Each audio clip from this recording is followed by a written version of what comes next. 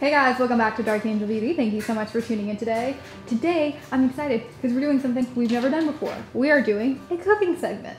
Now, this is something that we've talked about doing a whole lot. We both like to cook a lot, and it's something that I try and do often. We will definitely be doing it more when we move into our own house, but currently we are using my parents' kitchen. So we're in my parents' house using their kitchen to cook some queso today. And let me go ahead and start this video by saying, if you're looking for a health conscious recipe, this is not it. This is full of fat and sad and calories, and it's what we do when we're in quarantine and we are stress eating. So if you're looking for something that is going to make you hate yourself and love yourself all at once, then this is the right recipe for you. If you're looking for something that's going to be healthy, I would probably move on. But so that being said, we are stuck in quarantine. We're in lockdown. Can't go out and get Mexican food like I always like to do. We can't go do anything. So we're going to make queso here. This is queso that personally I'm not really a recipe follower. I have made this variation of queso quite a bit. I do it a lot for parties and stuff like that. We used to hold a lot of parties at our apartment in Wilmington, and I would pretty much always make it because it's super easy. So the first thing that I'm going to do is I took half a pound of ground beef. That's half a pound of ground beef. It's a little bit brown because we had it in the freezer, and then we took it out of the freezer and then it defrosted then, and I put it back in the freezer because it was we didn't use it in time, so I took it back out of the freezer. So it's been through a lot, this ground beef, but it's fine. It's good. It's good. So I'm just gonna put a little bit of ground beef, half a pound to be exact, in this little man's right here. And I always started off on like medium high. My parents do have a gas stove. It is something that we opted to do for our own house as well, so we will have a gas burner as well, because I don't like electric at all. Personally, I'm not a fan of it. Next, I'm going to take half a pound of ground sausage. It is Italian sausage. I don't really care because it was $2.50 a pound, so I bought cheap because we're always poor, and right now Nikki's currently been laid off of 2 jobs, and we're all stuck in our houses, and I'm working like a couple hours in the middle of the night, and we're doing our best. We're also buying a house, so it's just it's a time to save money right now. All right, so half pound ground sausage, and we're going to let that all cook down. I'm gonna wash my hands really quick. The next thing, now that my hands are not meat covered anymore, the next thing we're going to do is we're going to season our meat. So I have salt, good old classic salt. Like I said, I don't use recipes, so like a good amount. Eyeball it. Trust yourself, trust your instincts. Chili powder. I like to put, personally, a lot of chili powder in there because that's what's gonna give it that nice, nice flavor. Starting to sizzle a little bit, so I'm gonna just start breaking up the meat so that it doesn't start solidifying all together. I'm also gonna turn it down just a tiny bit. Cumin. Cumin is my secret ingredient. I put it in literally everything. It just makes it nice and meaty. In terms of the flavor, I think you can put it literally in anything and give it that nice little depth of flavor that is missing often from our foods. I've also got some garlic salt, which is unopened, so let me open that up really quick. All right, a little bit of garlic salt, because garlic goes in everything.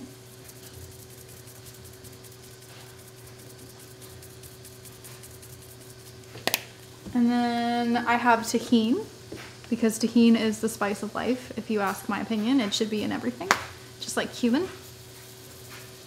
I'm just gonna do a little bit though, because it does have just like a touch of like spiciness, and the people that I am cooking it for do not like spice. So here we are, here I am, sad and not spicy enough. All right, so next I'm gonna put in the vegetables. I did a few stalks of celery. They were relatively small, so I think I did about 4 of them. I did 1 medium-sized jalapeno pepper. I did leave in the seeds because it's going to be a really large pot, so I think that's gonna add just a little bit of spiciness. If I were making for myself, it would have more jalapenos, and I would put hot sauce on it too, but like I said, I'm not. So, and then I've got a diced red onion because red onion makes everything better as well. Oh no! Man down, man down. All right, the meat is just barely starting to brown. Now we have the vegetables in there to cook down as well. The final spice I'm gonna put in is just a little bit of black pepper, but I was looking for a black pepper grinder, and then I got distracted because the one that I wanted was not available, and I forgot to pull it out, so now I have to go dig it out. Nice little pepper grinder. I'm just gonna do a couple good grinds.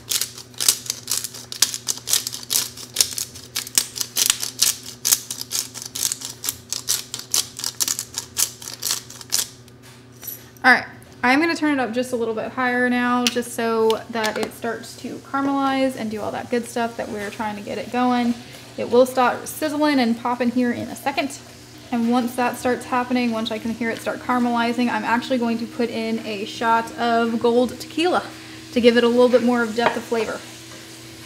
And of course that will definitely cook out by the time this is all said and done, so it's not like we're gonna get drunk off this. I could put a lot more tequila in there, but I think that might make it hard to function the rest of the day because it's like 1:30, so. But what does it matter? We're in quarantine life. Quarantine life is all about self-indulgence. That's about, you are treating yourself right now because we're all stressed out. So self-care is important. So eat lots of queso and drink lots of alcohol. That's my recommendation. As a CDC professional, that's my recommendation. All right, so it's starting to sound really, really pretty now. Got that nice sizzling popping sound. If you're into like ASMR, this is probably really like doing something for you.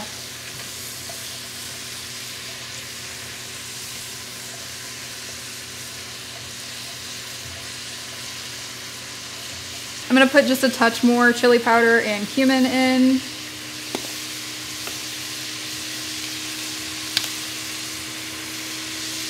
A lot of times I will add a packet of taco seasoning, but I did not pick any up at the store because I was not thinking, and I don't have any taco seasoning in the house. So I'm just gonna make up for that with a little bit extra cumin and chili powder.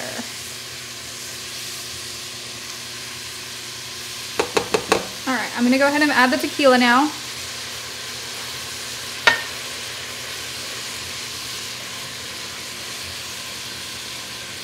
Oh, you can smell it immediately. It's like, oh, tequila.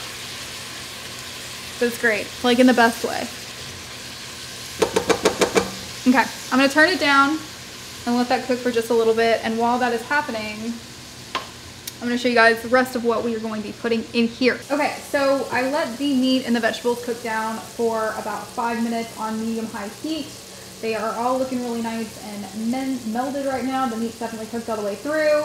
And the vegetables are looking nice and soft. Of course, they're gonna need longer to cook, but that being said, it's going to cook a lot longer anyway to get the process done. So I did add off camera a little bit of lime juice, about a shot glass worth, about the same amount we put the tequila in. Normally I would like to use fresh limes and lime zest. We don't have any of those. We have one in the house because they didn't have any at Aldi when we went. So lime juice is gonna have to be the substitute for it right now. So that being said, we are going to jump into the next part of it. So the first thing I like to do is, once again, I eyeball everything, so I apologize, I don't have exact proportions, but I'm gonna eyeball. So we're gonna take sour cream, and I have half of an open one right now. I did grab another full one because I'm making a really large portion. I don't normally make this much, but I figured it's something easy that everybody can have in the fridge, and we can all pull it out and heat it back up and snack on it as much as we want to. So I'm making a big portion of this. Normally I would use half a block of Velveeta. This time I'm using a full block. And when I say Velveeta, I mean Clancy's cheese melt, which costs half price at Aldi. So I'm all about balling on a budget, tastes the same, and is a half the price. So yeah, I'm gonna put all of the sour cream in here. I know I may add a little bit more later on down the line, but for right now we're gonna start off with this. Sour cream is not really a hard thing to get melted down because it is already so soft. It's not like the cheese or anything like that. So if we add a little bit in later on, it's not gonna be a big deal. Come out, show yourself. All right. So that is basically the rest of that jar right in there. Got it nice and mixed up.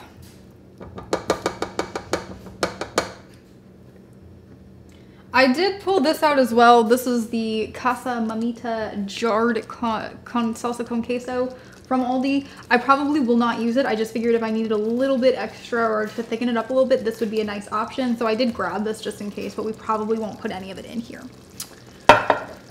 So the next thing I'm going to put in is I'm gonna keep it from falling first of all. Next thing I'm gonna put in is cream cheese. It's 1 block of cream cheese. It is going to take probably the longest to melt down because it is so frozen and not frozen, but like solidified. Is that the word that I'm looking for? Solidified in its texture. So I did cut it up just to make it a little bit easier.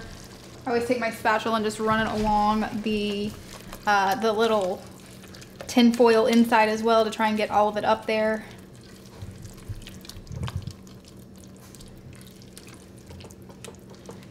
And I pulled out the cream cheese a while ago, so it's had a chance to kind of soften up even more than it already was.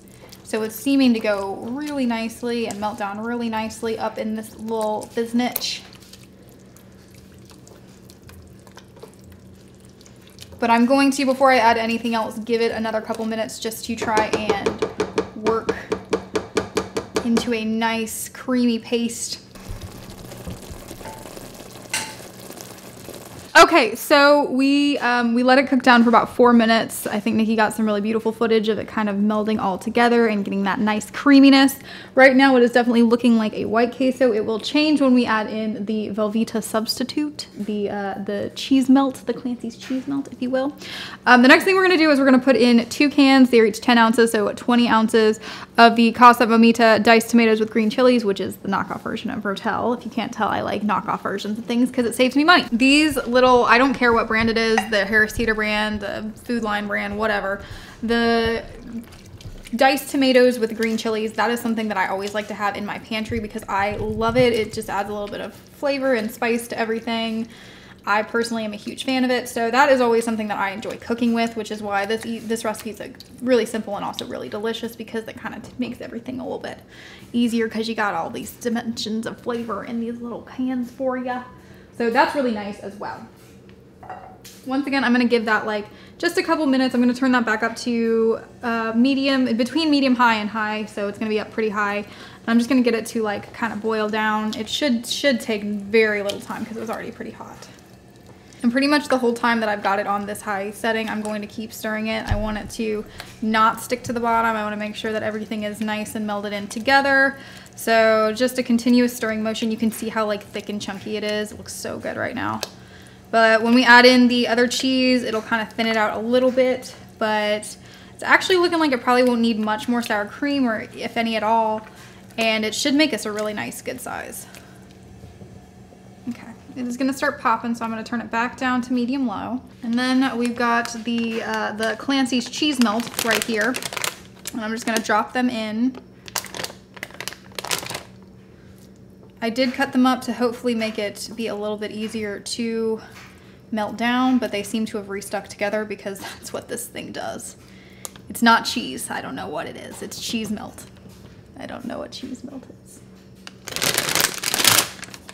Nailed it.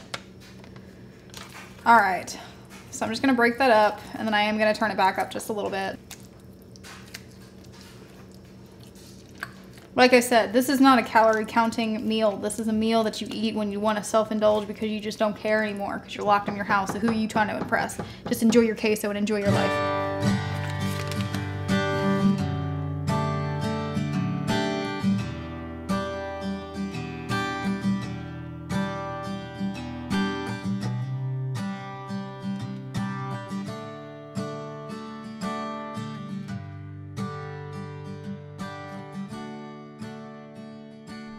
Okay, so this is our final product. Nice and beautiful, very thick, nice texture to it. I did wind up going ahead and adding about half of this jar just because it was really, really thick, which is not a bad thing, but I just wanted to give it a little bit more cheese to it. So I did add half of this jar just to give it a little bit of a darker shade in terms of the orange, yellow shade that it is, and then also to give it that extra viscosity. So that being said, it is now time for the big reveal, the taste test. I did cheat. I had a little bit more when I had a little bit of it when I was scooping it into the bowl, and it was really good. So, Nikki, you want to come try some too? Sure do.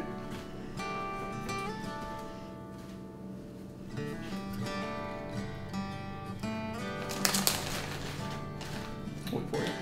Oh, you can go. You can go ahead.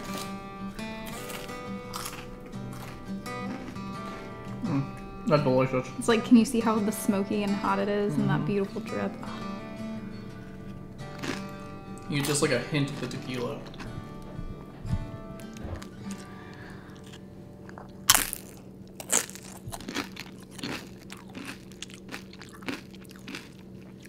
Yeah, that's really good.